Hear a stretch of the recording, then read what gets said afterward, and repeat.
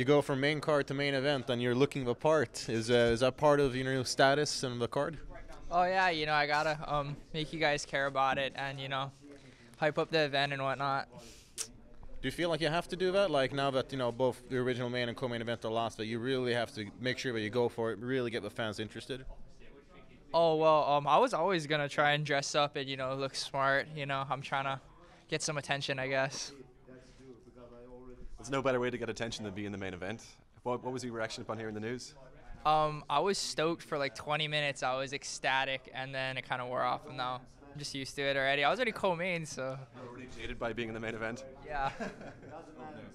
Yeah. All right. Well, does this change anything about the way you approach a fight, or do you think that it might change anything about the way Paddy Houlihan approaches a fight? Because, now that these two big fights have been lost, that maybe either you or him maybe want to fill some of that vacuum with a little extra energy, or it might change the fight in any way? It's not going to change my strategy, but I guess I have to go out there and kind of, put on a show now, like for the walkout or whatever. We'll probably get the crowd hyped up into it. I know, like, everyone was saying Paddy has a huge following out here, so it's like the people's main event anyway, right? So it should be fun. How do you feel about having every Irishman in Dublin rooting against you? It's awesome. Come boo me. I love it. Can you just take us through the steps where you heard yesterday that you would now be in the main event?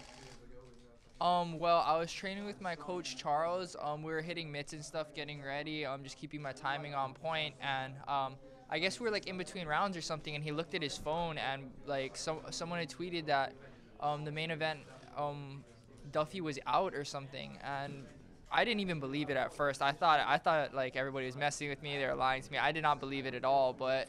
Yeah, I guess in the main event now. And I know that you asked for the fight to be made into a 5-round fight. Is that correct? Yeah, I wanted 5 rounds. I really wanted to go 5 rounds. We're supposed to be the main event. We got to put on a show, right? We have to be fighters. So from your end, who did you hear was not actually game for that 5-round? Was it Paddy, or was it Paddy's camp, or?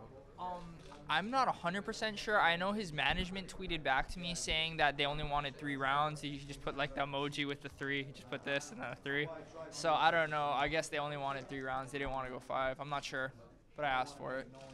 Well, like you said, this is a people's main event from the beginning because of you guys are styles. You're both have very exciting fighting styles. And, like your win over Richie Vakulik, a great win, and he's got some 2 straight wins coming up now as well. Style, sizing up your game against his, where do you feel you have an advantage?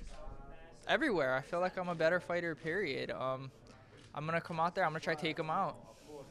And do you feel like, so far that you've been living up to your potential in the UFC? And if not, do you feel like this is your opportunity to do so in the main event spotlight? I do not feel that I've been living up to my potential. I wanted to be champion like a year ago. I'm behind schedule right now. All right, and what do you think Paddy does best? Like, what are the biggest problems that he poses?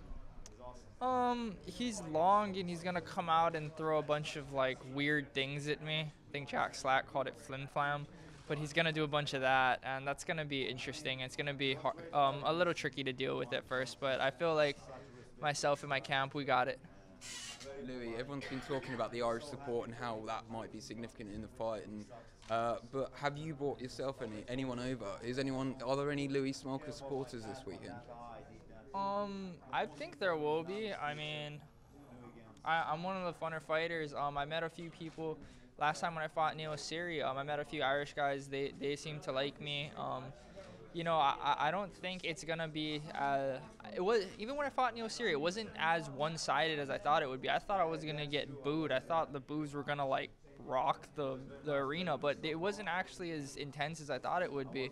They were just there to watch a good fight, and they're there to support their guys. It's not as biased as I thought it would be. I actually had like a lot of nice support out here. It's pretty cool.